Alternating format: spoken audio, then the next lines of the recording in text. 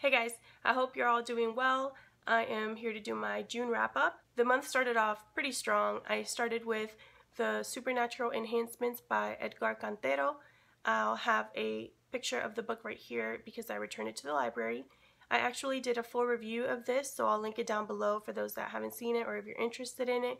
This is basically a mystery slash thriller with a little paranormal twist thrown in. It's about a 23-year-old man who inherits a haunted house and kind of the mystery surrounding the house and the person that used to live there. The book is written in a bunch of different formats. It has chat logs, transcripts, photos, notes, diary entries. I loved piecing together the story on my own, and I really enjoyed it in the end. I didn't think it was a perfect book. The ending was a little strange, but I really appreciated it for what it was, and I think I'm really enjoying these types of books that are written in that format of found footage and just documents.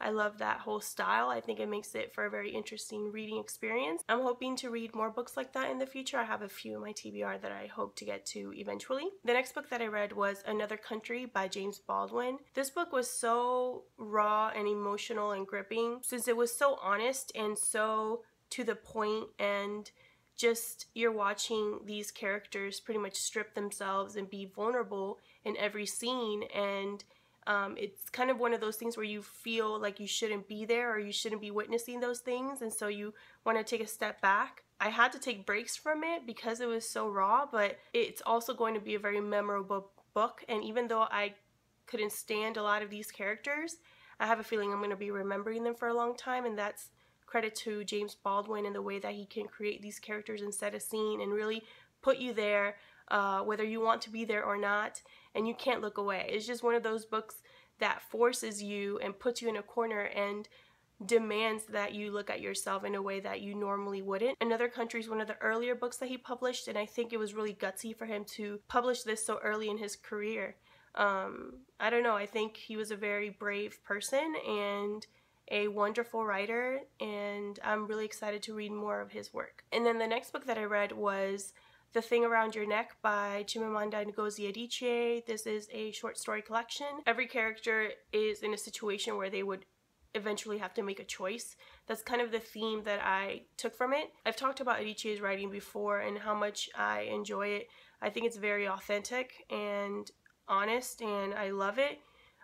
She has this talent of, you know, and especially you see it in a short story where she will write 3 paragraphs from her character's point of view, and you already feel like you know that person and what they're about. And I think that takes a lot of talent, especially when you're just inside a character's head. There's no third person point of view where you're getting someone else's input. So I really noticed that a lot in these short stories because every single story is a different character, and I was just amazed at how easily I felt like I was crawling into this character's skin, and that's all credit to her writing style. However, I don't think short stories are for me. I don't know. I feel like no matter how well structured they are, no matter how well written they are, they always feel incomplete in my eyes, or I always want more, and it just frustrates me as a reader, which I don't know, it makes me really think maybe short stories are not for me. That's just been my experience so far. I think I've read 3 or 4 short story collections at this point, and I just always feel dissatisfied at the ending of every single one. I need closure, and I don't really feel like I get that with short stories. So let me know if you feel that way, or if maybe I just haven't read the right one yet. The next book that I read was Signs Preceding the End of the World by Yuri Herrera, and this was translated by Lisa Dillman. This is a short novella from the point of view of a young woman named Makina who has to cross the border in order to find her brother. And basically the story is of her trying to find this land that her brother is in search of, and to see if he was successful and what's happened to him on the other side. I was kind of disappointed in this. I had high hopes for it because a lot of people seem to love it, but I found that it was just good on the surface. There was a lot of great prose and a lot of interesting takes on language, and very poetic at times, but when I really looked deeper into it, I found that it lacked a lot of depth, and I don't think it's just because of the length, because it is a short novella, but just because of the way it's written. It's almost deceptive to me, in the sense that when you first read it and you first glance at it, you're like, wow, this is great. Like, I'm really getting a lot out of this. And then when the chapter would end and I would move forward, I would just feel like the story or the character hadn't really gone anywhere.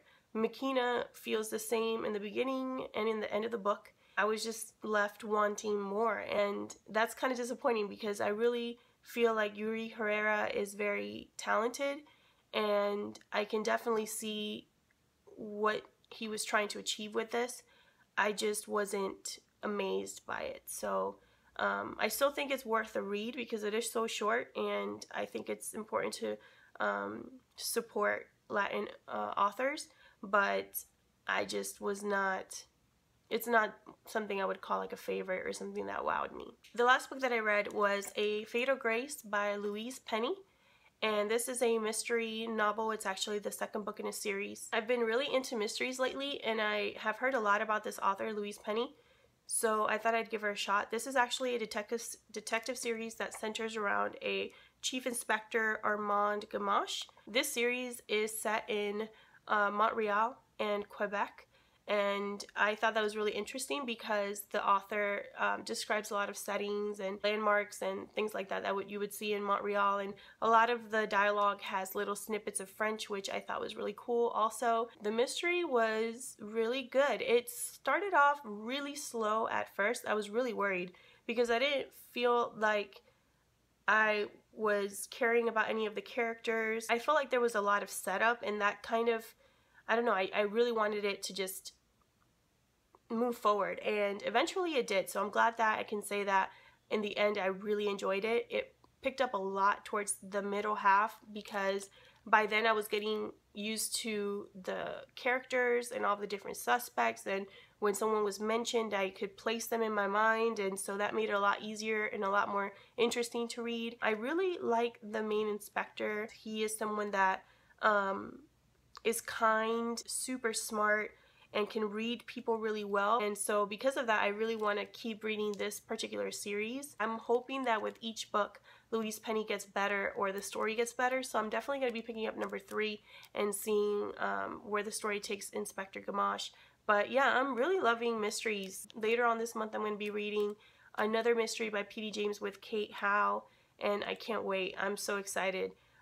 They're just a lot of fun to read and a nice change of pace. So those are the books that I read in June. I didn't read that much because I honestly didn't feel very good. I'm hoping that the better I feel, the more books I pick up. I have a buddy read, like I said, that I have coming up, and I also have some other books that I have checked out from the library, so I'll be doing a library haul pretty soon here. So July is probably going to be a better reading month for me, and I'm really looking forward to it. Let me know down in the comments what your favorite read of the month was, or what you read last month. I'd love to hear about it. Thank you so much for watching, and I'll see you guys in my next video. Bye.